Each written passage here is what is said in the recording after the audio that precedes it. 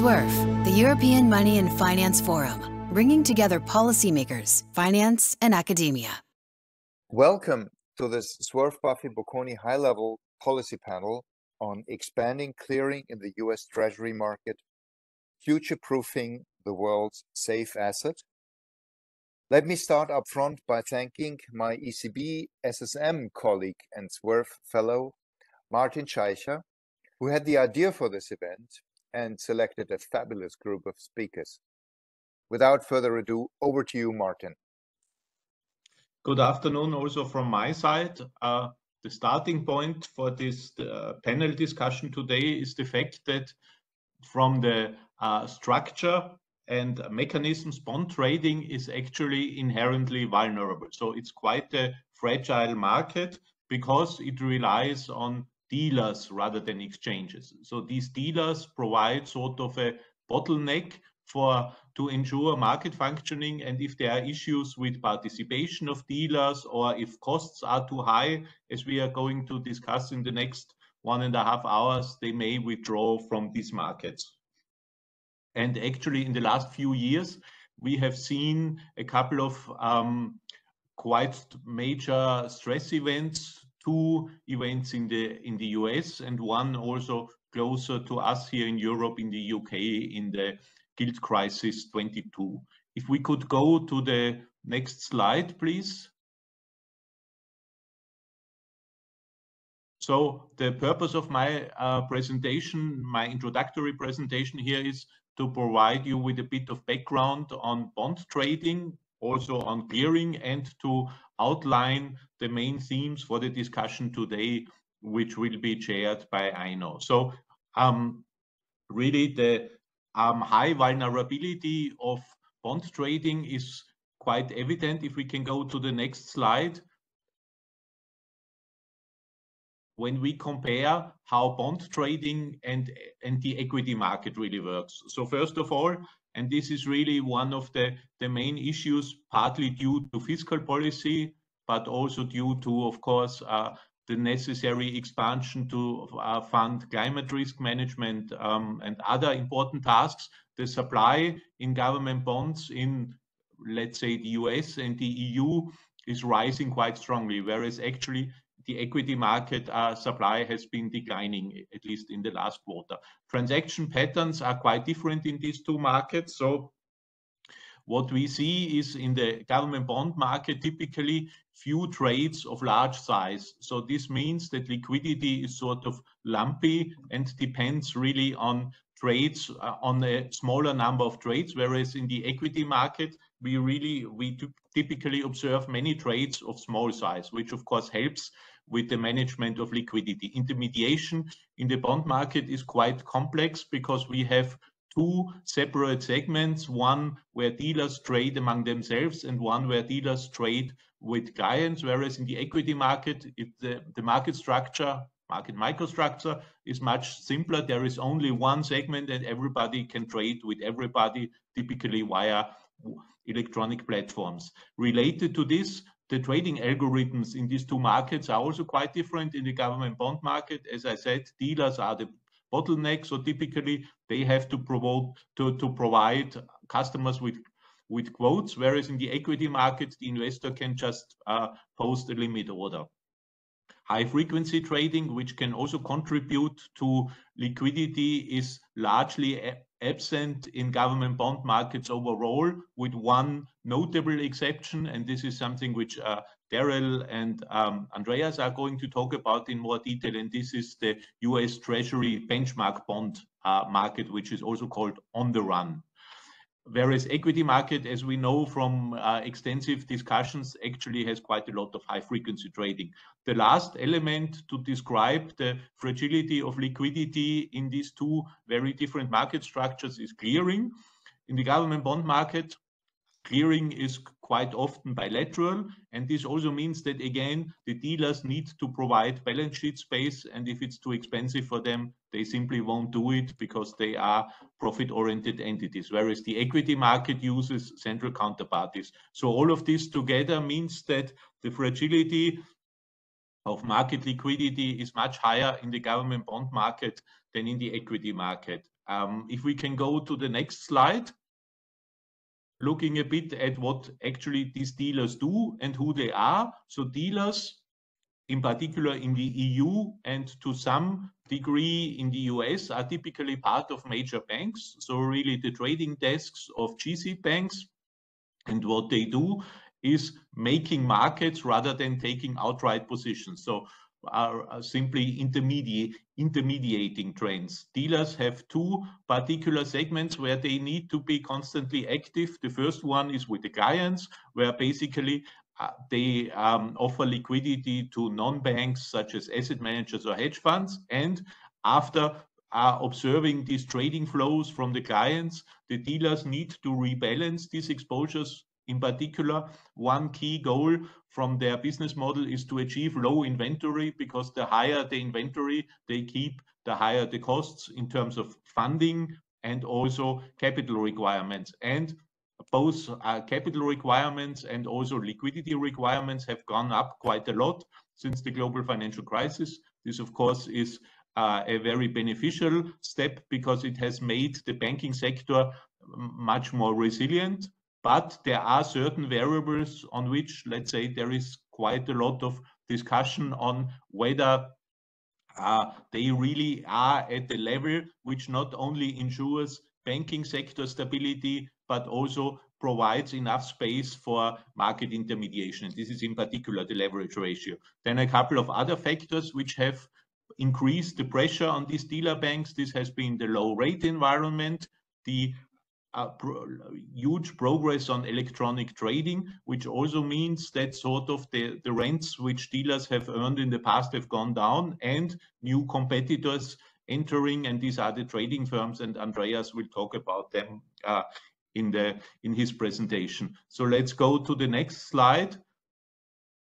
So I've tried to outline briefly the problem. So here is an overview of what we can do in terms of policy options. As mentioned, this leverage ratio, which is a non-risk weighted concept. So it doesn't really distinguish between junk bonds or government bonds, means that the balance sheet burden of, for instance, repo business might be quite high. So the question of the appropriate calibration of the leverage ratio is one policy option. Then market structure, sort of transforming the market structure of the bond market to what we see in the equity market. All-to-all trading is one particular policy option, and Daryl is going to talk in detail about this also, because he has been leading US efforts to reform the trading structure. Market infrastructure, I've mentioned this bilateral clearing, which imposes balance sheet costs. So why don't we move to central clearing? This is also one of the themes, and Klaus is going to talk about this, and also Andreas has some thoughts on this. Another policy option is transparency. This would not have a direct effect, but it might help in sort of increasing participation and reducing adverse effects, in particular for non-banks, if they get to see more data and have a better idea where the market is trading. And the last step, of course, is, as I've mentioned in the context of the US and the UK, government bond dislocations is the role of central banks. There are quite active discussions in the international sphere. So, for instance, the Bank of England has put forward something which they call a grand bargain, and there is a general discussion on what central banks could potentially do under a market maker of last resort. And here Iman has some thoughts on this. If we can go to the next slide. Just to digress very quickly on CCPs, because CCPs are sort of unique creatures in the zoo of financial entities. They are private sector firms. They have flat books. So basically, they do not take outright market positions, but they are playing, as the name already says, a central role, and not only in repo and bond markets, but in particular, there is an obligation nowadays to centrally clear the largest derivatives contract overall, and this is swaps, in particular interest rate swaps. So CCPs are very closely linked with banks, because banks bring the bulk of their business. Typically, non-banks are not really active as clearing members, but banks also provide not only the business, but also contribute largely to the resilience of CCPs. So the link between banks and CCPs is very close, and the colleagues at the BIS have used the term nexus for this very close link. So with CCPs, of course, increasing their role also means that there might be certain additional systemic risks. So with this, I would go to the last slide and really try to outline the main themes. So systemic risk and how the increasing liquidity pressures, dash for cash episodes really have transformed systemic risk is one of the main themes. The second one is really dealers as bottlenecks. The question of how much can they contribute in terms of market liquidity, and which policy action, if dealers do not really provide sufficient market liquidity, in particular in high volatility times, what can central banks and supervisors do? And in this context, of course, it's not only about policy action, but also about potential side effects of policy action. So as I said, if we give more business to central clearing, to CCPs, CCPs become even more important in the financial network. So the question is, how can we ensure their soundness? And the last dimension of policy themes here is, of course, the underlying financial markets are quite different in the US and the EU. So to discuss a little bit the differences and also the similarities. And with this, I would hand over to Aino to start the panel discussion. Thank you so much for that excellent introduction of this problem and how we can move systemic risk through the system. Fortunately, we have 4 excellent colleagues here with us for this afternoon panel that's going to guide us through different aspects of this. First, for those who doesn't know him, Daryl, who is a highly distinguished financial economist, who is the Adams Distinguished Professor of Management and Professor of Finance at the Graduate School of Business, as well as Professor by courtesy at the Department of Economics at Stanford University. He has more than 100 research publications on a very wide range of topics in finance and has written many of the groundbreaking papers that we see in asset prices and the analysis of trading. And many of his papers has provided cornerstones for the key areas that we see in financial economics. And he has also been the president of the American Finance Association. Imen is also joining us and is currently Director General Market Operations at the ECB. She started her career at the Banque de France, where she was also Director of Market Operations and Head of Financial Stability and Markets Research Division. Imen also worked at the Secretariat of the Financial Stability Board in Basel. She holds a master's degree in economics from École Centrale Paris and a master's degree in economics and finance from Sciences Po in Paris. Klaus is currently the chair of the CCP Supervisory Committee at the European Securities Market Authority, ESMA, in Paris. And his responsibility encompasses the supervision of central counterparties, as well as EU-regulated and global regulatory activities.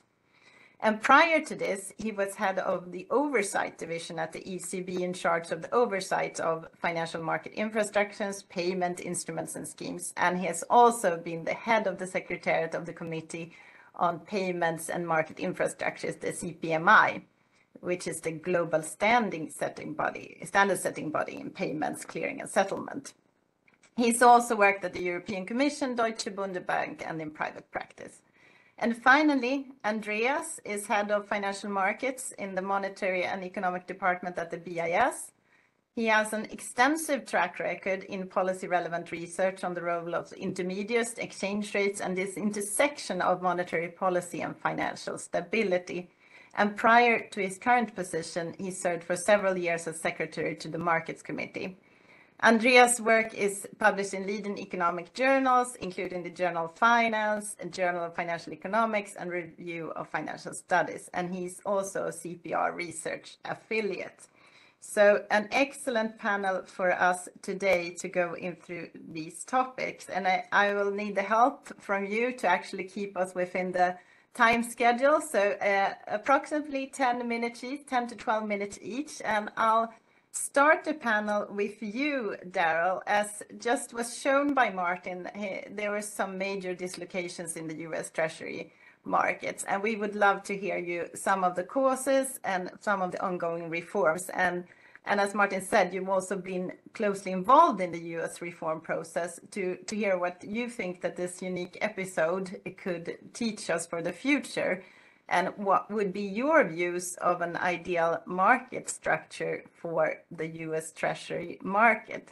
So please, I can see that you already have your slides up. So please, the word over to you, Daryl. I know, thank you so much. And thanks also to Martin for organizing. And I'm looking forward so much to learning from my colleagues on this panel. I suspect you're going to find that the evidence and the policy implications are going to be quite similar to those discussed for Europe. But I'm going to focus on the case of the United States Treasury market. And I'm going to be relying in part on some new empirical work with colleagues at the Federal Reserve Bank of New York, although they are not implicated in my views, and also on some work I did at for the Jackson Hole Symposium last summer. So first, a quick review. As everyone knows, the government securities markets, with minor exceptions, are intermediated by large dealers. And in this schematic diagram, the green dots represent the dealers, and the blue dots represent their customer investors. Investors can either bilaterally trade with dealers by direct bilateral contact, or they can launch requests for quote on multilateral trade platforms. But either way, their trades must pass on to the balance sheets of the largest dealers. The dealers themselves can trade on a central limit order book for certain securities, the latest hot run or on the run issues. But the customers of the dealers don't get access to those markets, which is something that Martin mentioned. Just to quickly review what happened in March 2020, this is a chart from a presentation by Lori Logan, who headed the System Open Market account for the New York Fed at the time. She's now the president of the Dallas Fed. Indexed to 100 at the beginning of the year is the bid-offer spread in the dealer-to-customer market. So bid-offer spreads were very steady until COVID was declared a pandemic on March 12th. And then, as you can see, bid-offer spreads soared by a factor of more than 10 at the worst, and then came back down eventually as the market improved. In the interdealer market that I mentioned, where dealers trade with each other on the interdealer limit order book market, you can see that market depth, for example, in New York, was typically between 150 and 200 million before the crisis, the COVID crisis. That means that an investor, a dealer in this case, that wished to sell as much as possible within 3 ticks of the midpoint of the limit order book could sell up to $200 million. So it's a very deep market on normal days. However, by March 12th, the day the World Health Organization declared a global pandemic, that depth had virtually disappeared to around $10 million. And that was similar in London and Tokyo hours. So what is the main diagnosis for this problem? It's a limited capacity for the market. On the vertical axis of this chart is the ratio of US Treasury securities outstanding to the total size of dealer balance sheets. So 0.4, where it begins around 1998, is the quantity of treasuries per dollar of balance sheet space available to the dealers in total. By the eve of the financial crisis, that situation had improved from the viewpoint of market capacity, where there was not even half as much treasuries per unit of dealer balance sheet. And that was because of very light regulation and mild growth in the amount of treasuries outstanding. However, after the financial crisis, regulators got quite serious about financial stability, and they required that dealers have much higher capital requirements, and they also reduced the too big to fail effect quite a lot in terms of dealer funding costs. So by the end of 2022, that ratio had climbed to 3.5 times its pre-crisis level, that is 3.5 times amount of treasuries per unit of dealer balance sheet, and it continues to grow rapidly as the US government increases its deficits enormously, and as dealer balance sheets continue to grow at an extremely slow pace under under tougher capital regulations. So what did the Fed do to mitigate this problem? In the middle of March, it started to buy Treasury securities from dealers to relieve their balance sheets of this overload of Treasury securities that they were collecting from their customers in the COVID crisis. So in the first 3 weeks alone, the Fed bought nearly $1 trillion of US Treasuries from the dealers, clearing up some space so that they could buy more from their customers who were selling treasuries at about double the normal pace because of the COVID crisis. Eventually, these purchases tailed off, but it took about 4 weeks before markets returned to normal. So one policy conclusion we should not draw is that a central bank can always fix this problem right away. It can fix the problem eventually, but not right away. This chart shows on the horizontal axis the volatility of yields in the US Treasury market, on average implied by swaptions. And on the vertical axis is the first principal component of illiquidity in the US Treasury market. So based on a battery of 18 different metrics, we, in this research, estimated the first principal component, and we plotted it daily on the vertical axis. So 4 on this scale is 4 standard deviations above normal because we're plotting the z-scores.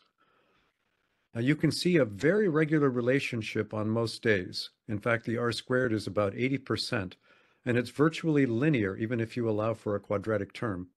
But you can also see some red squares well above the curve. Those are corresponding to March of 2020, when somehow this relationship broke down.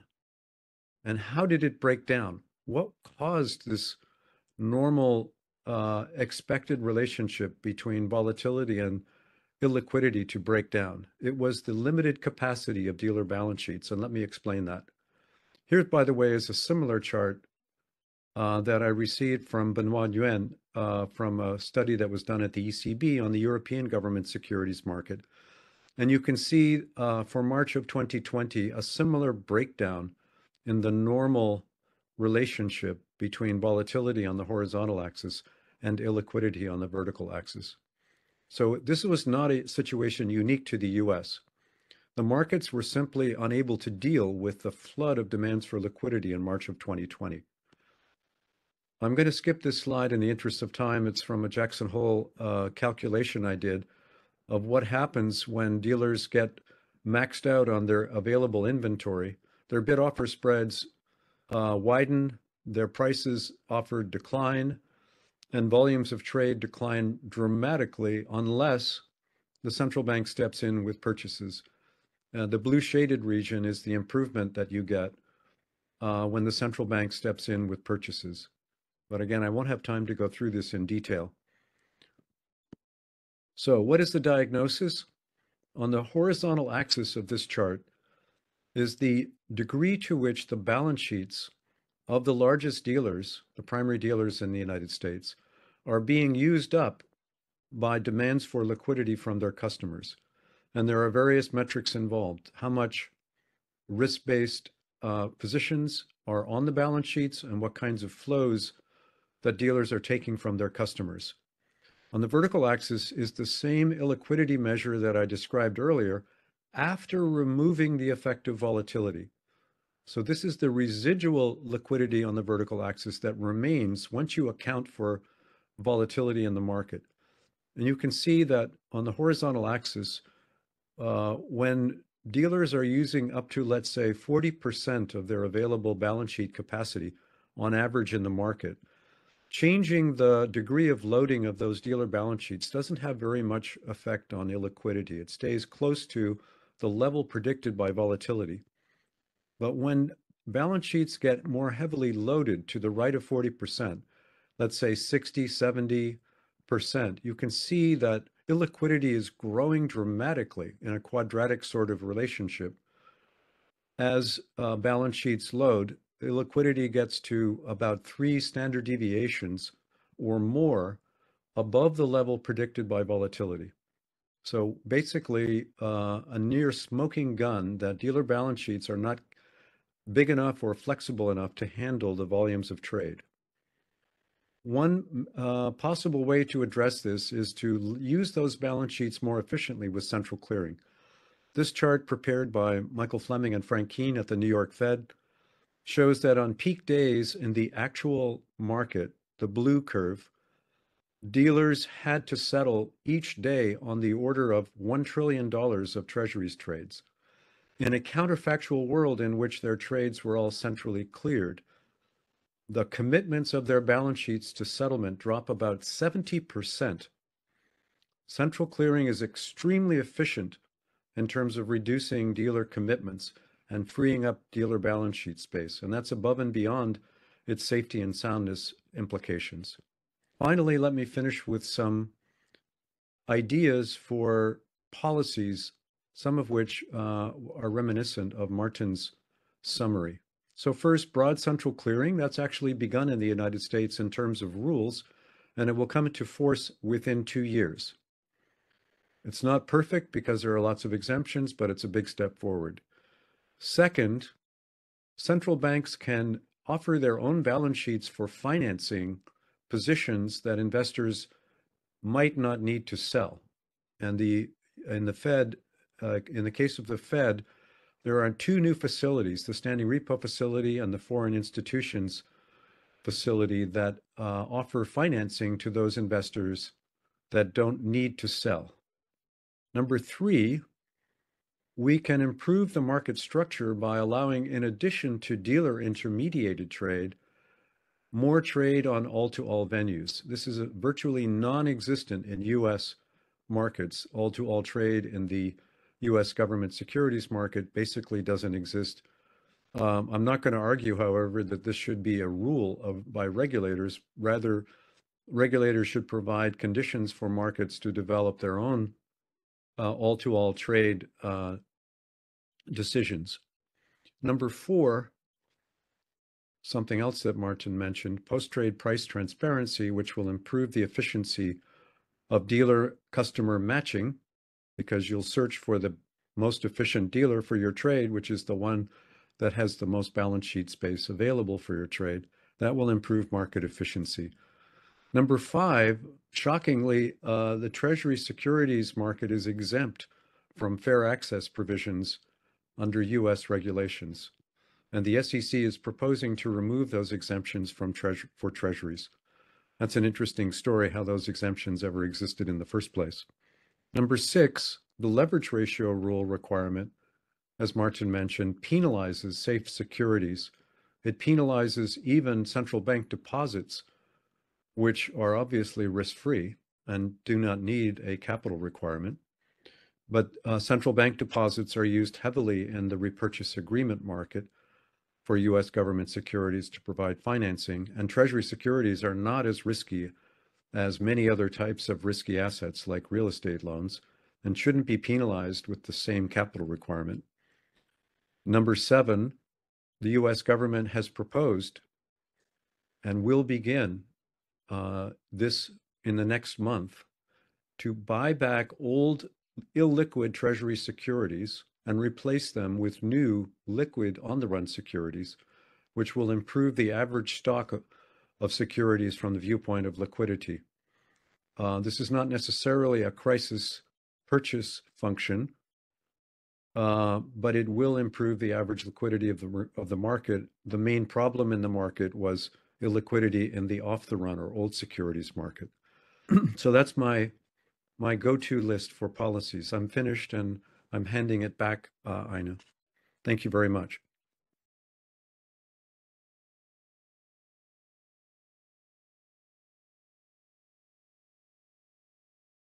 And we cannot hear you. Great. Thank you so much, Daryl. And we're going to come back to discussion shortly on these issues. But you showed the picture also on the European government bond market. So that sort of gives me a cue to hand over to you, Iman. Here, the ECB has played a major role in this market for some time now, and it would be interesting to hear you both on the trading conditions and also this March 2020 incident. But if you could also provide us on sort of a Eurosystem view on the bond marketing functioning in views of market functioning purchases also from the central bank. As we could see from the US, it was actually not possible to remove this problem with just saying that you would buy something. You had to actually buy bonds to get the market to calm down. But please, Imen, can we have your presentation? Thank you very much, Aino, and good afternoon to everybody. So it's always difficult to speak after Daryl because he shows all the foundational, concepts there. But at the same time, since he has shown that already, I can basically follow up with an illustration of this and how they play out in the euro area. Yeah. So let me get here a couple of slides to share. And I'll actually just check that you see them in full screen. Yes, we do. Okay, very good. Excellent. So what I'm going to do today is basically show you how the different elements that Daryl outlined underpin the resilience of financial markets. And I'll show a little bit the recent developments of market functioning in the euro area, especially in reaction to the interest rate hike cycle and also to the scaling down of the central bank balance sheet. Then I will touch upon some trends we observed today on euro area repo markets as regards central clearing and non-banks that hopefully can prompt some discussion as well. And finally, I will indeed say a few words about how central banks tackle market dysfunction, and we can deepen that in the discussion. So first, let's take stock of the current state of bond market functioning in Europe. And one possible starting point is to place recent developments in historical perspective. And I do that on the left-hand side. And you see that in the past, episodes of stress in government bond markets have posed challenges to the transmission of monetary policy and even threatened for the sovereign crisis, the integrity of monetary union. So here you can see two such historical episodes: the sovereign debt crisis between 2010 and 2012, and the COVID-19 crisis in March 2020. And you can see that for both of these crises, bond market volatility, which is here in yellow, and bond market fragmentation across countries in the euro area, which is shown here in blue, reached very high levels. And actually look at the scales, which are in fact very different to the scale that you have on the right, which is what happened more recently. And so more recently, in the period of normalization of the ECB monetary policy, despite the hiking cycle being the fastest in the ECB's history, and despite this hiking cycle being accompanied by also the normalization of the balance sheet and the stop of asset purchases, we see that these two indicators of market functioning have reacted in a very muted way. There was some increase in fragmentation and volatility in these past 2 years, but the functioning of the bond market remained considerably smoother and more robust compared to previous crises. Just to give the orders of magnitude, during the sovereign debt crisis, for instance, volatility peaked at a level 14 times higher than 2022, and fragmentation peaked at twice the level of 2022. So why is it that we didn't have a bond tantrum this time? Yeah, I mean, for sure, I think the market structure held better than expected. I mean, we've seen a surprisingly strong and diversified investor base in euro area bond markets. that returned to fixed income markets after the period of negative yields. And I think that in the euro area, we also saw so far, and I wouldn't say, I don't want to sound complacent, but so far sufficient dealer capacity to intermediate and engineer the shift from central bank market presence into private sector hands. But also an important element that contributed to protect the resilience of market functioning was actually a central bank announcement, and the announcement by the ECB in a preemptive manner of the Transmission Protection Instrument, the TPI, in July 22, which is a permanent backstop tool which can be activated to counter unwarranted, disorderly market dynamics that pose a serious threat to the transmission of monetary policy. And so this tool, in order to be effective, actually doesn't need to be used with volumes, but already in a preemptive manner works to coordinate markets into a good equilibrium. Let me now complement the picture that I showed with an evaluation of liquidity conditions that compares what's happening to liquidity in the euro area and in the US. Yeah. So here on the right-hand side, on the left-hand side, we show a liquidity metric based on spline spreads. So the differences from between the actual yield curve and fitted yield curve for German and Italian bonds vis-a-vis US Treasuries. And higher values of these correspond to lower levels of bond market liquidity. So when it goes up, it's bad. There are two key insights from this chart that I'd like to emphasize. First, there are similarities clearly between the euro area and the US here, in the sense that there was a tangible deterioration of bond market liquidity in 2022 across the board. And this deterioration happened in the context of central bank interest rate hikes. But second, as a point of difference, this chart suggests that the deterioration in euro area markets, so the yellow and blue line, actually reversed in 2023, whereas liquidity conditions in the US by this indicator have not come back to normal yet and remain less favorable. Different conjunctural factors may help explain this somewhat counterintuitive evidence, and for instance, the persistence of high uncertainty about US inflation and growth could have impacted the liquidity of US Treasuries. But thinking of market structure and going back to Daryl's insights that he just shared with us, part of the story may also relate to trends in the intermediation capacity of dealers. And so in the chart here on the right-hand side, we replicated your indicator, Daryl, of utilization of primary dealer capacity for the US. So this is exactly what you showed us previously in yellow, and you see it increasing all the time. And we've done it also for euro area banks here in blue.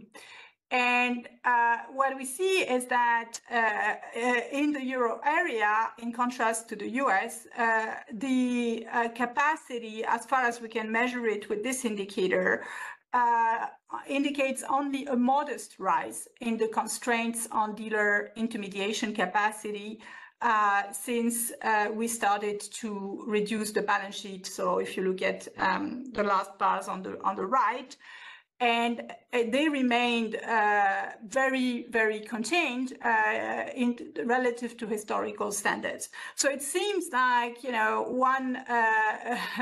we are lucky in this phase that we are the ECB is withdrawing from bond markets in a context where in the euro area, dealer balance sheet capacity is not so stretched by historical standards.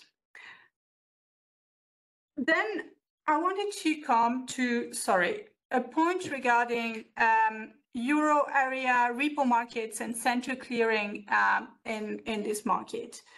So here I use data from a new database that we are exploiting called the Securities Financing Transaction Data Store, SFTDS, that shows on a transaction by transaction basis, and here we show aggregates, the evolution of bank and non-bank access to repo markets. And we look at this access to repo markets in cleared format, so through CCPs, and in bilateral format without CCPs, therefore using dealer balance sheet capacity.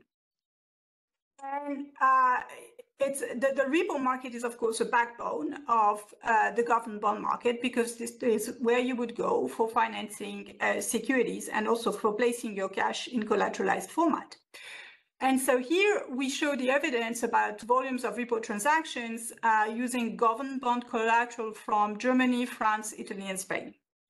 And what you observe is that if you look at the dotted line, the black dotted line, which represents the total volumes in the repo market, there is an increase throughout the period.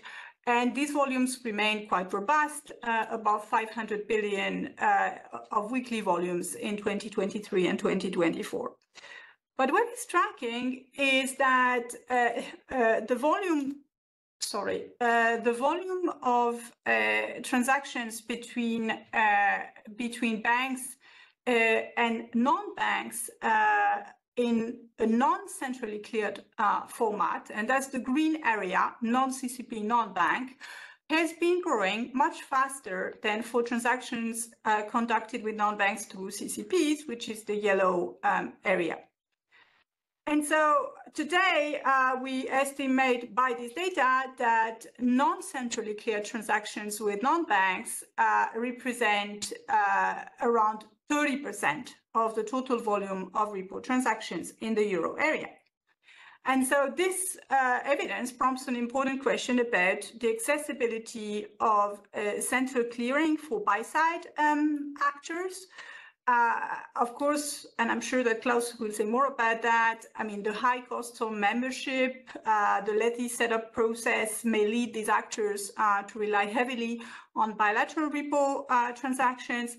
But of course, this reliance potentially introduces higher levels of counterparty credit risk into the repo market.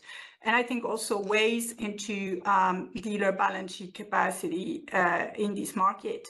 And as an aside, I mean, among the type of non-banks that may be transacting in a bilateral manner is hedge funds, yeah? And we have seen in the euro area, but I think it's the same in the US, a growing participation of hedge funds in the volume of repo on government bond markets, and also in the volumes on the cash bond market, basically using a variety of strategies, relative value strategies for the US basis trade strategies, auction cycle, and all of this. And I think there is a reason to, if these are non-centrally cleared transactions, a reason to wonder about what kind of systemic risk this may be introducing into the system. And then to finish, I'll say that I will say a few words about central bank role in addressing market dysfunction. But here I'll just give you a teaser, and I'll be very happy to take questions. So when should central banks intervene to address market dysfunction? And in the euro area, we have a dual view on this. We see two types of market dysfunction as dangerous for the smooth transaction of monetary policy, and the obstacles to transmission would always be the foundation for our intervention. The first one can, in principle, be faced by all central banks. Transmission can be threatened by excess volatility and poor liquidity in core markets. But the second type of market dysfunction is more specific to the euro area and to the situation in a currency union where transmission can be undermined by financial fragmentation across jurisdictions and in extreme scenarios, self-fulfilling expectations, questioning the integrity of monetary union.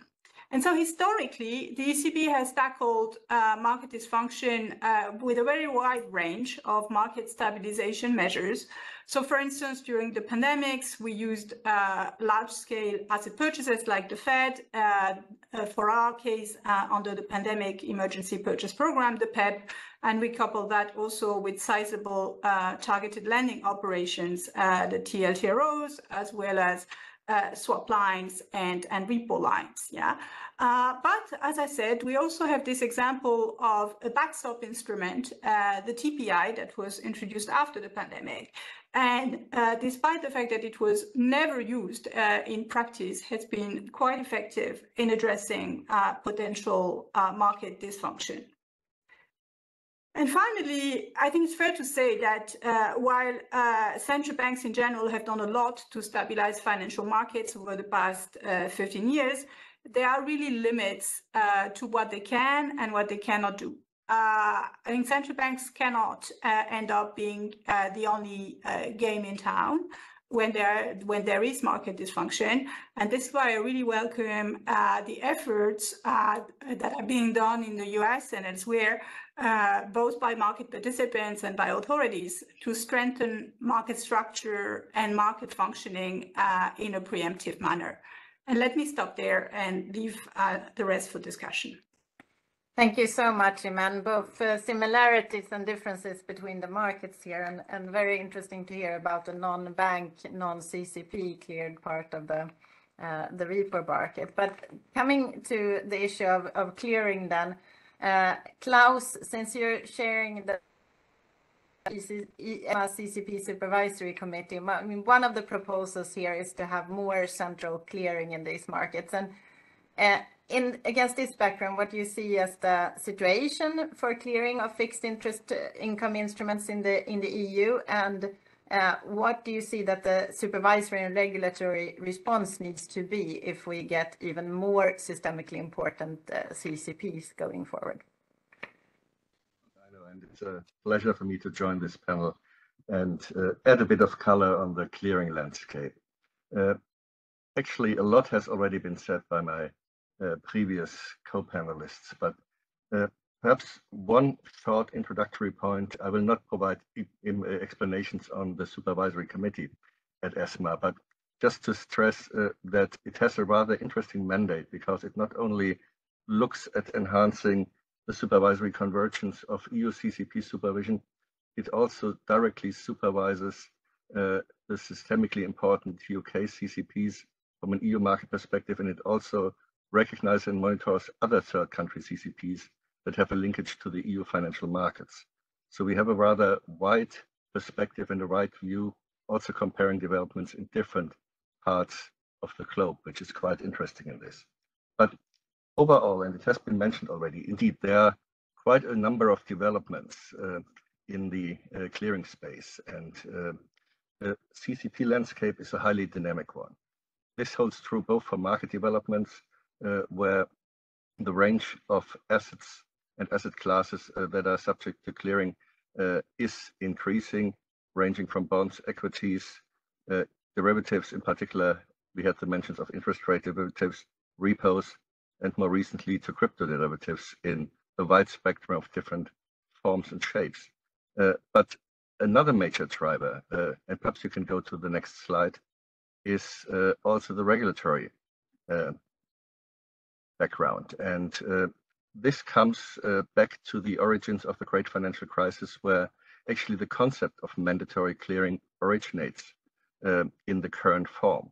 And we have been looking at a number of developments since global standards have evolved, national regulation has evolved on the side of the EU. We have gone to various iterations of the basic underpinning of the CCP regulation, which is EMIR, leading up currently to what is labeled EMIR 3.0, which is actually aiming to strengthening a number of aspects, but more specifically and probably of interest also to today's discussion, it is also looking at a transversal view because of the interdependencies across CCPs, across clearing members, and also across clients, that is non-banks.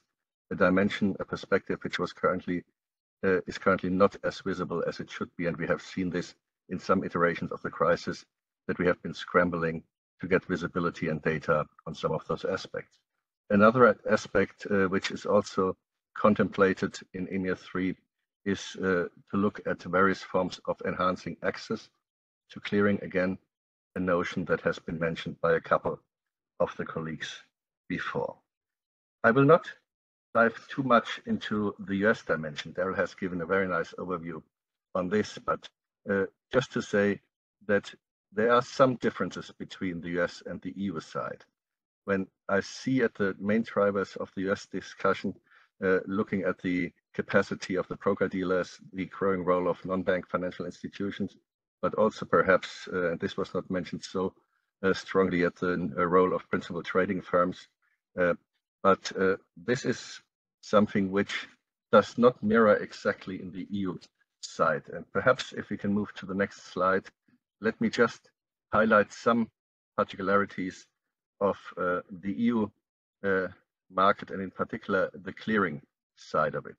If I start with the European government bond market, there is significant fragmentation. We have lower electronification rates. There's a use of more traditional execution mechanisms and a high reliance on primary dealers.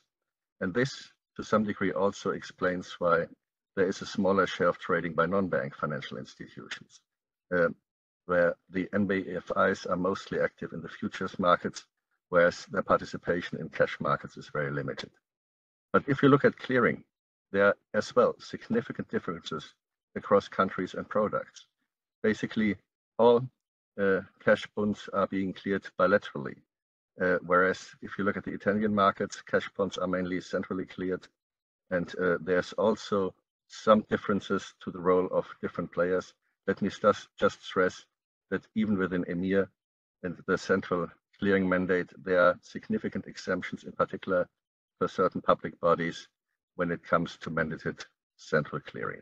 Looking at the repo side, the repo markets in Europe play an important role in the interbank segment, and they are characterized by sizable trading on electronic platforms and central clearing, and rather low utilization of two-party transactions.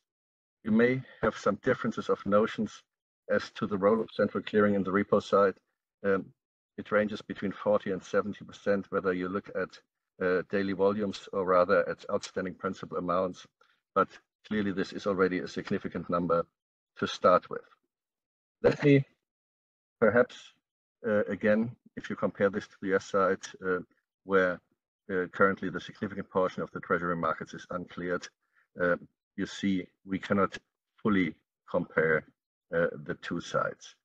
However, there's more to be done, and indeed, we are looking at increasing the role of central clearing, also as part of the wider notion.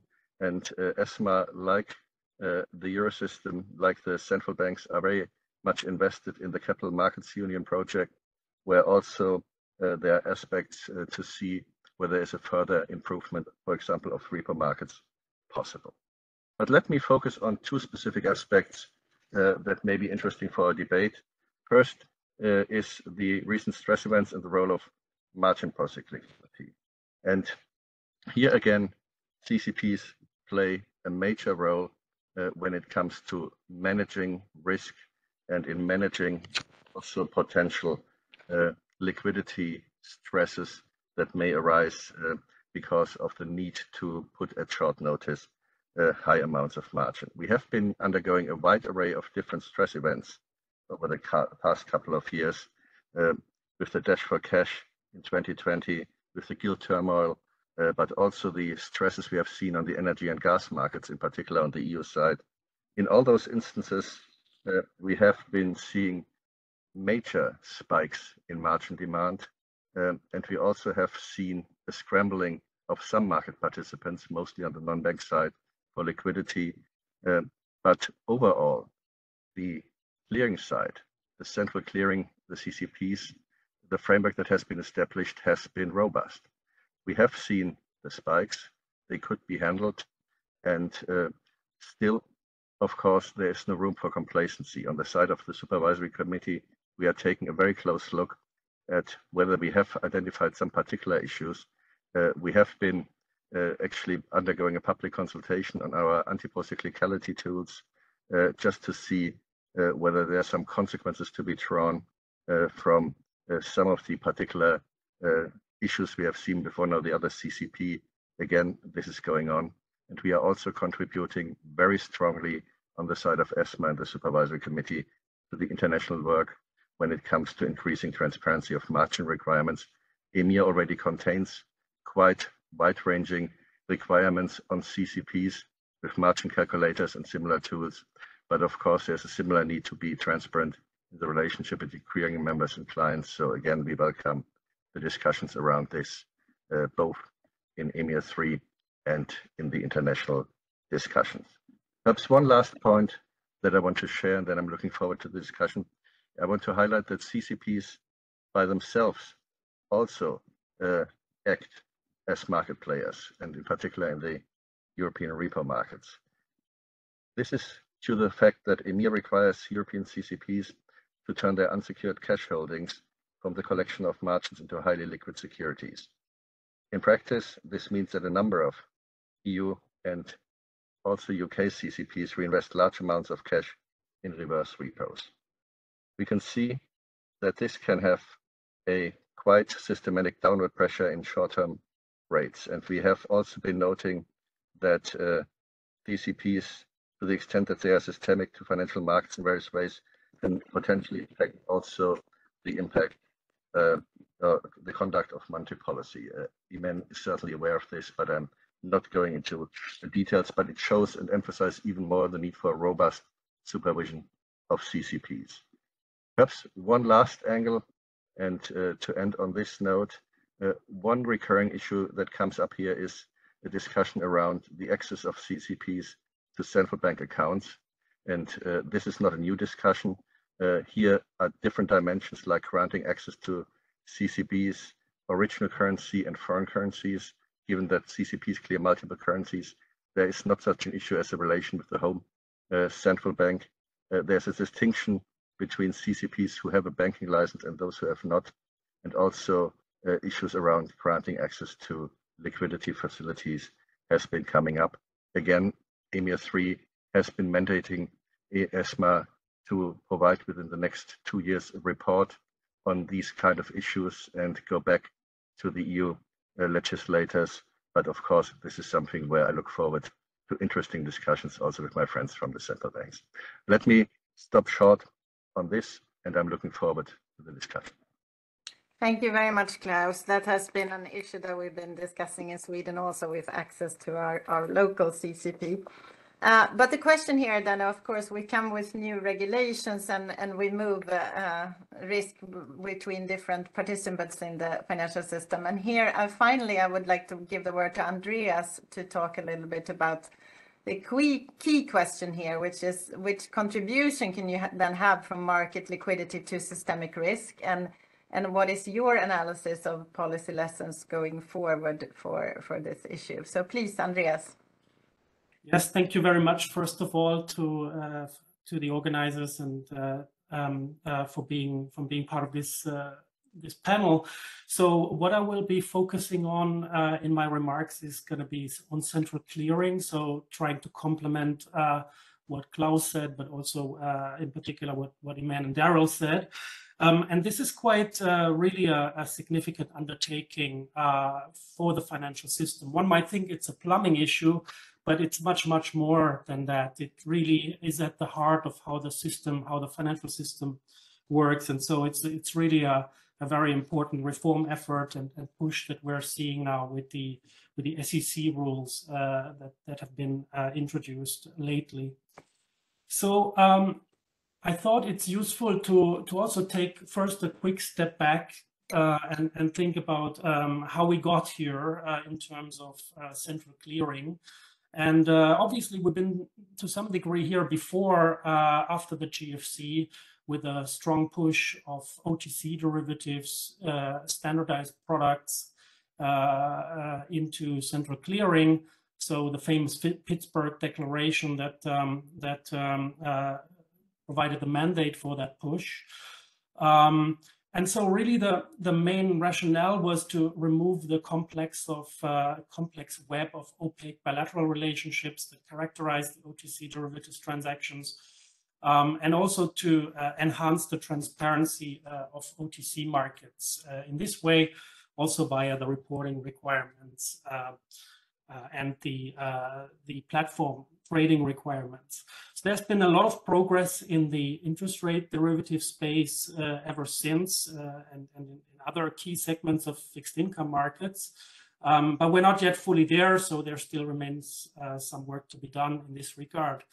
But as has also been said, in key other markets, other OTC markets, the cash government bond and repo markets, these have been outside of these reforms, and the take-up is much more limited. Certainly when it comes to clearing of government bonds, there is much more on repo, as we have seen in Iman's presentation and what Klaus said. However, I think what we've also learned over the last period since the GFC is that even these super safe assets, bonds, repos, they can be at the epicenter of systemic stress. So it's very important to think about these markets and how they function in a period of distress. So on this slide, I've been summarizing some of the key differences between bilateral clearing, central clearing. Again, a lot has been said already, so I tried to keep this short. In terms of the benefits, clearly with central clearing, there is the possibility of freed up intermediation space that is provided via the netting. And also counterparty credit risk is significantly reduced, as well as transparency is strongly increased. So these are all very good benefits, but I think we also need to be mindful that while some key risk exposures are being reduced, the risks themselves, they change in their nature. And in particular, also as Klaus has alluded to, liquidity risk may get more at the fore, while credit risk itself is reduced. So the ability to manage this liquidity risk, to access cash at short notice, to pay margins, that's absolutely crucial. And when it comes to new risks, now with the emergence of CCPs, they themselves become a single point of failure. And so we also have to face this concentration risk in the financial system that has also significantly increased. Now, when it comes to the US Treasury market, in fact, there are some microstructural features that are quite unique about how that market operates. And also, as has been said before, the European markets are significantly different. But arguably, in the US case, really the case is a very strong one to push ahead with central clearing of government bonds. And the key reason is the rise of high-speed, high-frequency traders, the so-called PTFs, and the fact that they're basically trading with interdealer brokers who take on quite a significant amount of principal risk in this market. And so essentially we're facing a situation where we have these high-speed bullet trains running on quite wobbly tracks, and that's really a recipe for disaster. So I think it's very good that the SEC is now moving ahead and tries to bring that activity to central clearing, so as to improve the operational and financial resilience of the system. Now, with regard to other markets, indeed, for Europe or also Japan, other core markets, we don't really see such a strong penetration of PTFs. There's significantly less electronification in these markets. It's mostly in the futures market, but not in the cash government bond market. And also primary dealers have a much stronger grip in general. They have been also showing a tendency to centrally clear, to not centrally clear, with some exceptions. As was mentioned, Italy, but Japan is an exception as well. So maybe one could say that from really this operational resilience point of view and counterparty credit point of view, the push is maybe less urgent towards central clearing, because one could assume that these dealers know how to manage their counterparty credit risk quite well via their bilateral margining processes. But there's still maybe a point to be made that if limited intermediation capacity is a problem, then central clearing should be beneficial in these markets too. And also especially because central clearing could be really that conduit that would allow all-to-all trading to take place. So it seems like an important condition under which all-to-all trading can thrive. And so to me, this overcoming the fragmentation that still exists in the government bond markets in Europe and how they're traded, as well as the underlying infrastructure, would seem a very important issue to take on in the CMU context in Europe. So a key question is, what does this all mean for market liquidity in fixed income going forward? There are definitely benefits in terms of the market liquidity, especially I would say in stress times. So all the benefits that we've been discussing, reduced counterparty risk, improved operational resilience, that should be very good factors supporting liquidity in stress times. Similarly, the more elastic liquidity supply by dealers, the market structural changes. But then I think we also have to be aware that there are costs associated with this push as well. So clients will face costs to access central clearing. There will be greater funding needs in general for the margins in the system. And so this might mean that some of these relative value trades that we know have been supporting market liquidity, that they might get less viable. And so I guess my thesis would be that we may have a situation where the market liquidity is somewhat less liquid in normal times, but then, however, it's going to be more resilient during stress times. But we'll have to see. It's very difficult to quantify at this stage. And so my final point then relates to financial stability, and that we need to brace ourselves, I would say, for a greater prevalence of liquidity rather than credit crisis, given these structural changes that we're observing, and that also we as the public sector are advocating. So in particular, this fixed income CCP that clears the government bond market will be a super systemic entity, something we will have to face. It's going to be crucial on its own. It will clear the risk-free assets. So it has to be an entity that is super robust. And in case this entity would go down, that would be really a doomsday scenario. And therefore, at least in my view, we really have to think very hard about access to central bank lending facilities for that entity. And going beyond the deposits, which typically exists in a few cases right now. Of course, there is the typical issue about moral hazard, quid pro quo, and so any of this access would have to come with quite strong supervisory requirements. But to me, giving that entity access under these conditions would seem very important. And I'll stop here. Thank you.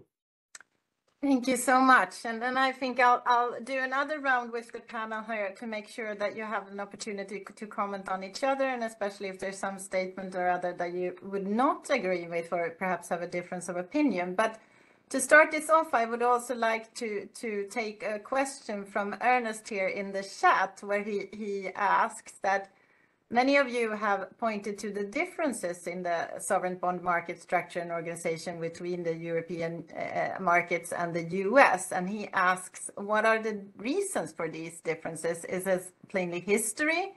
that we have different financial institutions with different capabilities and interests? Is it because in the EU we don't really have a capital markets union, we have all different sovereign issues, or is it because of the dominant role that the US dollar or US Treasuries play in the global financial system, or do you have another explanation? So I'll send that question with you, but I'll start with you, Daryl. What are your thoughts after hearing our colleagues here talking about these issues?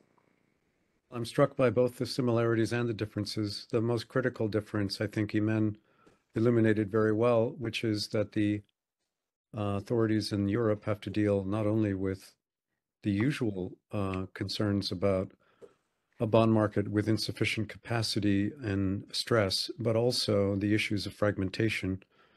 And, maybe when Imen or others have a chance, it would be helpful to understand what metrics one can bring to play to measure the degree of fragmentation other than simply bond spreads, which can reflect other quality-related differences. So are there ways to measure when, let's say, an authority needs to step in and purchase based specifically on differences, expanding differences in liquidity, or kind of unnecessarily large spiraling out of control of adverse expectations about liquidity on the one hand, versus, as I said, quality differences. That would be really interesting for me. Thank you. And Imen, what are your comments after hearing the presentations? And on the US EU differences? Yeah, no, so I agree with Daryl that we have to deal with this additional dimension of fragmentation. And indeed, I mean, the traditional way that we look at it is kind of standard deviation of bond yields, for example, across countries. But now more and more, indeed, we also look at liquidity indicators and how they behave differently. So I think this would be something we look at more and more. And also this relation between, volatility and liquidity that I think we can also look at on a cross country perspective, not only for the euro area as a whole. Yeah. I mean, among the differences, I think it's really the financial system structure is very different. Yeah. I mean, the euro area financial system is bank-based. Okay, and I think this is one reason why, as Klaus mentioned, the role of non-bank financial institutions has been historically less.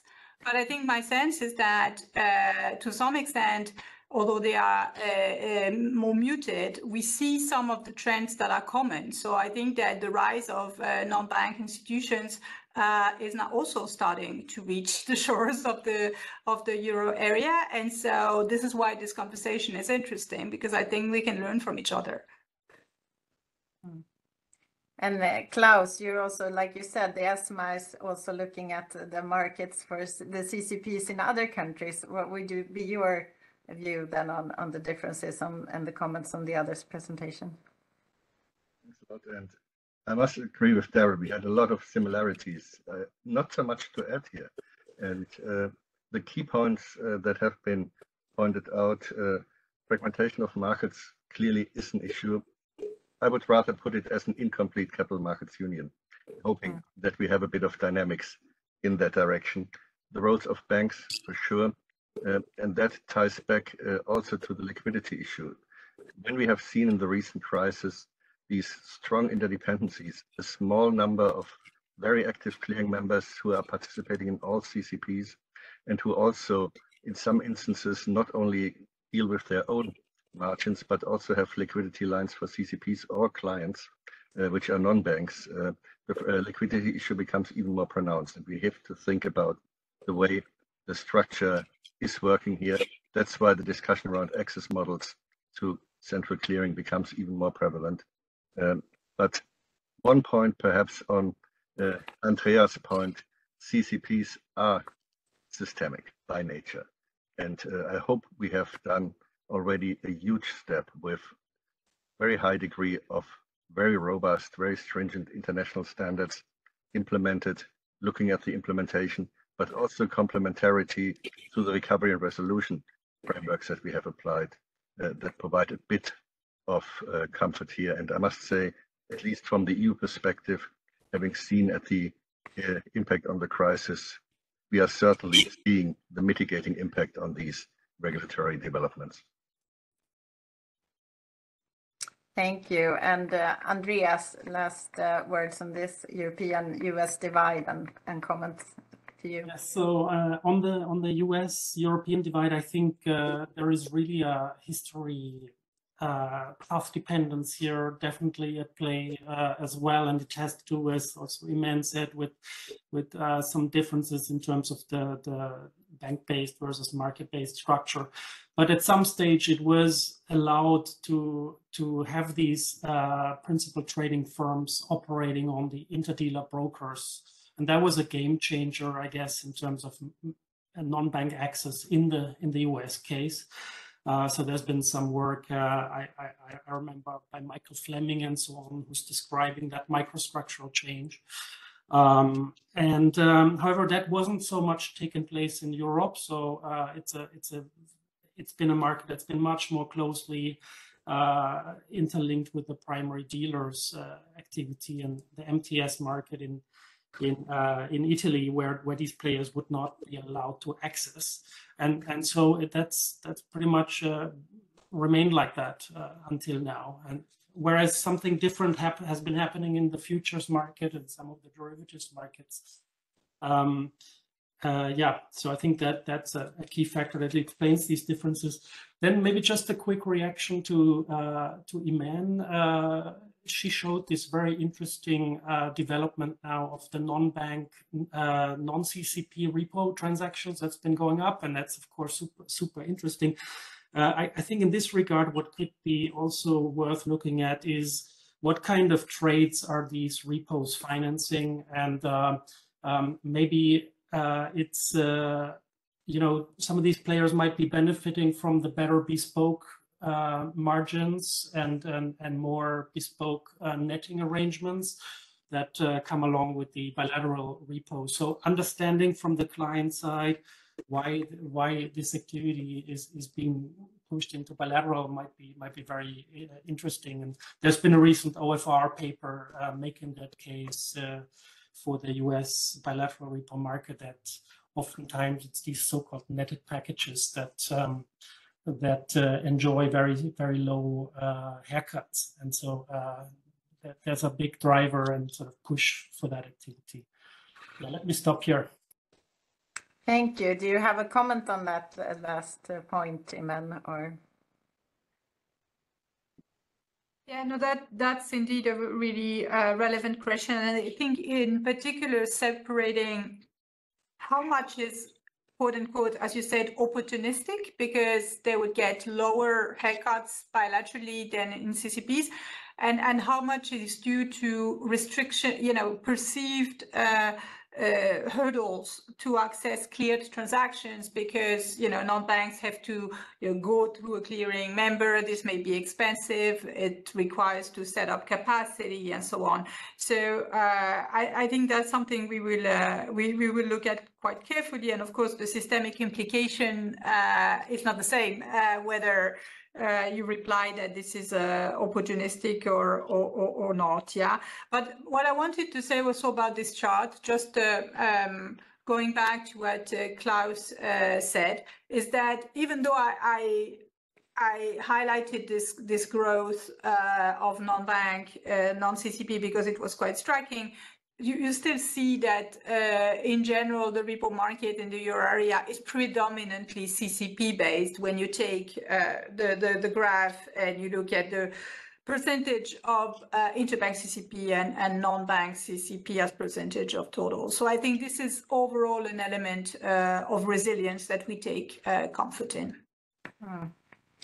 Thank you. And I have another question in the chat here from Ernest, which relates to the recipe for solving these issues going forward. We had quite a long list from Daryl here on proposals in the in the US market. And one question I would like to ask, and when it comes to dealer capacity, of course, one part of it is using the capacity more efficiently than going through CCP clearing.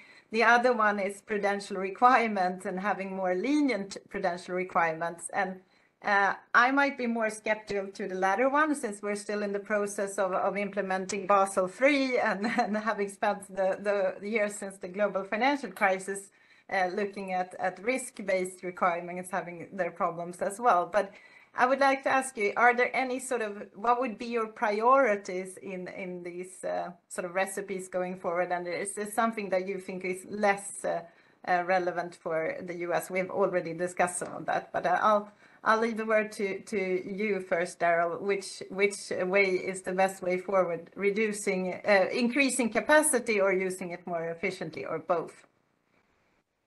Well, both, of course. And the Basel III endgame has generated enormous controversy in the United States, with even huge advertisements during the Super Bowl football championship about stop the endgame. This is crazy, and I've spoken to industry forums saying the Basel III endgame is needed for financial stability. And even though it will harm liquidity in the short run, it will improve liquidity once the capital requirements have been raised. There's lots of theory and evidence supporting that. As far as the most important step, I think without mandating all-to-all trade, regulators need to set an environment in which the cheapest way to meet all of their requirements is to move to all-to-all trade. And I think that central clearing is an important step in that direction, but market transparency, which Martin mentioned, price transparency, so that customers see where the best prices are available, is crucial.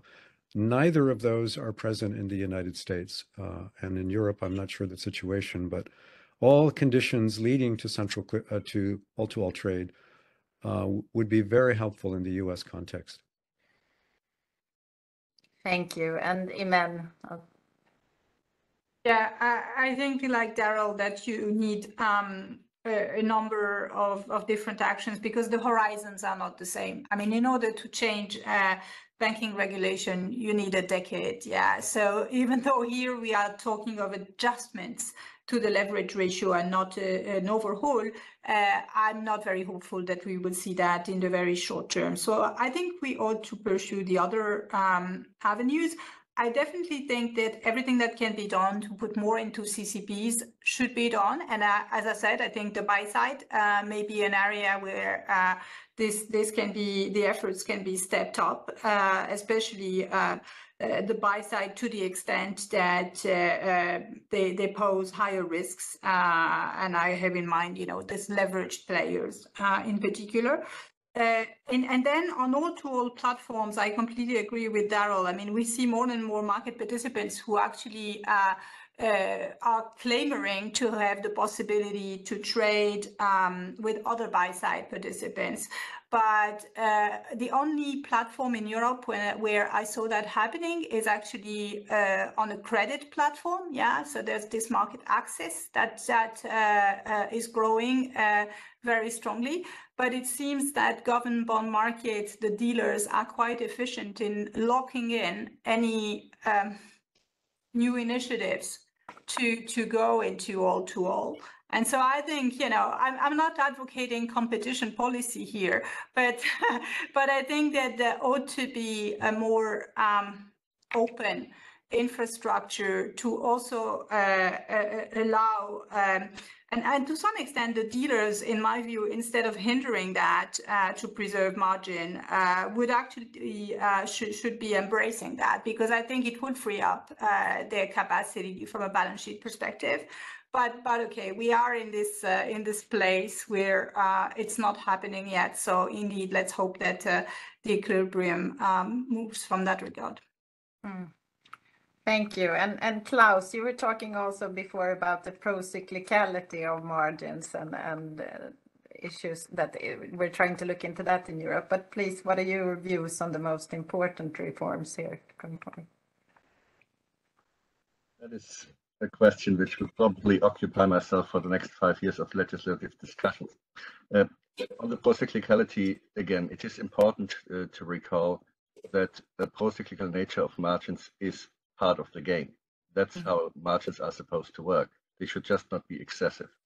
And for this, we have been looking at specific tools to make sure that there is an assimilation across CCPs on some of the key parameters that come with the calculation of anti-cyclicality tools. But more widely, I think we are back to the question, and this holds true in particular for the non-banks.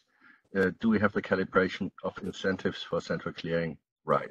It took us years after the great financial crisis to come up with something where we in the end managed to make it work for a set of instruments, OTC derivatives, that are subject to the central clearing. But the markets have moved, and I think it is time to really take a step back and look more broadly at all the elements that together make this up. It's not just mandating certain capital requirements, it's not just putting in certain haircuts, it's a wider issue, and I think that is something which probably now is the right moment to engage in. Thank you. That's a very good point. Andreas. Yes, thank you. So yeah, I agree basically with what in particular Man said. I mean, and also Daryl, you need a combination of policies. There's not really a silver bullet here, it seems.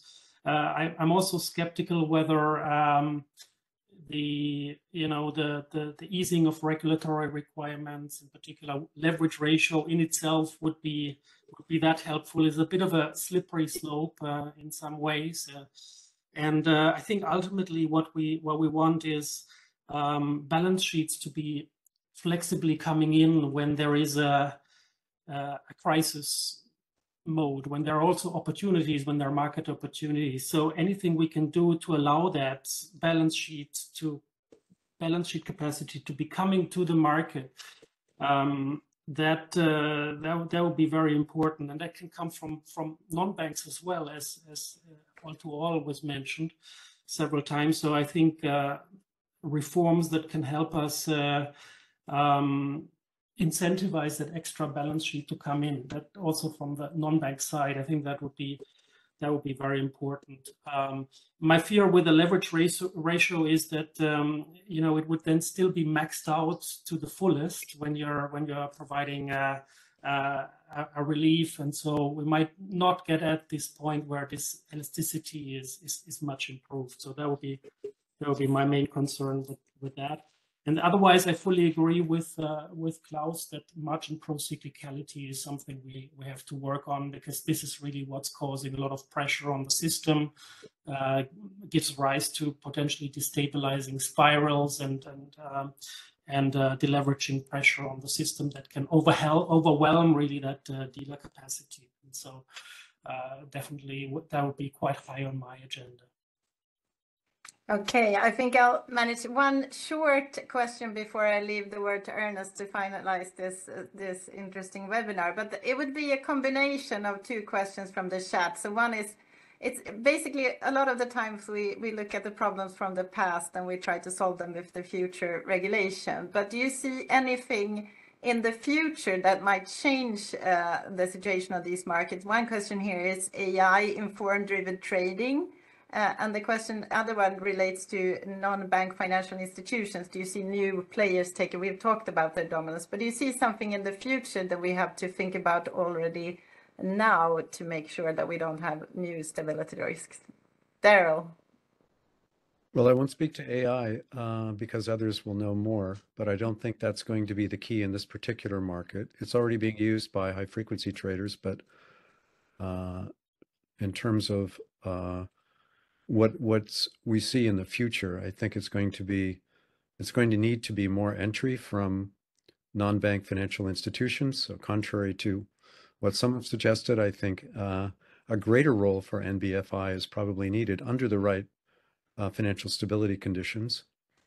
And one way to do that is to lay the groundwork by which the market evolves toward a more all-to-all trade. In the 2020 crisis, volatility soared in equity markets. However, the market kept functioning extremely well. And so we need and that market, the equity market, is heavily dealer intermediated. Not many know that about half or nearly half of that market is dealer intermediated. But the extra flexibility of all-to-all trade was crucial for that market to keep operating. And that there is absolutely no reason that that could not be the case also in government securities markets. The conditions are at least as appropriate, and happy to debate that anytime. Thank you. Imen. Yeah, maybe I bring a new perspective here that hasn't been mentioned. And that is, I think we also need a strong and diversified investor base for government bond markets. So we need a good mix of basically price insensitive investors. And we also need a good mix of balance sheets that are elastic and balance sheets, that are potentially more inert or stale. So I would say this is something we need to look at more. It's not easy to mandate. Yeah, it's something that comes a little bit as an outcome.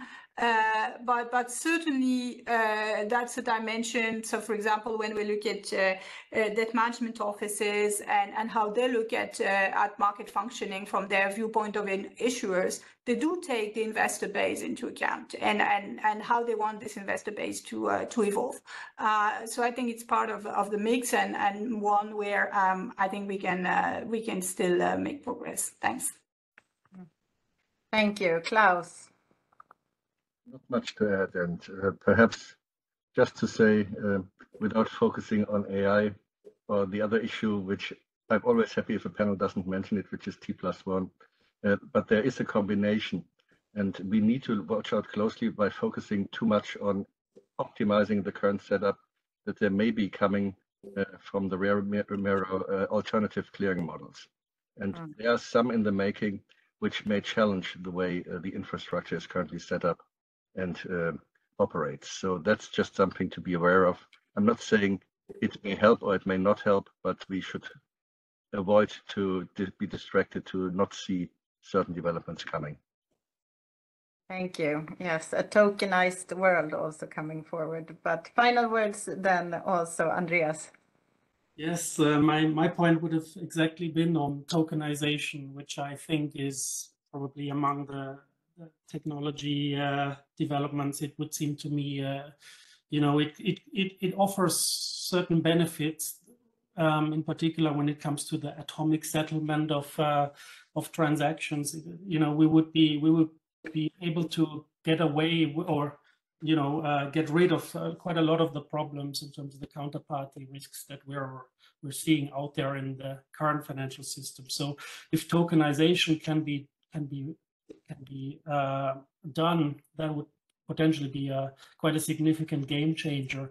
Now, however, it means also that this has to be done on very safe grounds. So, obviously you can't do that on a public blockchain and so on. That in itself is quite unsafe. So there's a big role for central banks and public authorities to make sure that this new technology can operate on the right rails. So also something to look into. But this is really still music for the future. So it'll take still some time, but still the foundations we should be working on today. Well, thank you so much from my side. It's been truly rewarding, and I think that's even a subject for another webinar to move forward. But thank you, and over to you, Ernest. Thank you very much. This concludes our SUERF BAFFI Bocconi high-level policy panel on expanding clearing in the US Treasury market, future-proofing the world's safe asset. Thanks to Martin for initiating and introducing this interesting discussion. Really great appreciation. Thanks to Daryl, Imen, Klaus, and Andreas for your excellent presentations and the intensive discussion, and to Aino for your informed and smooth moderation. Thank you so much. Bye-bye and take care. Thank you. Bye-bye. Thank you. Bye-bye.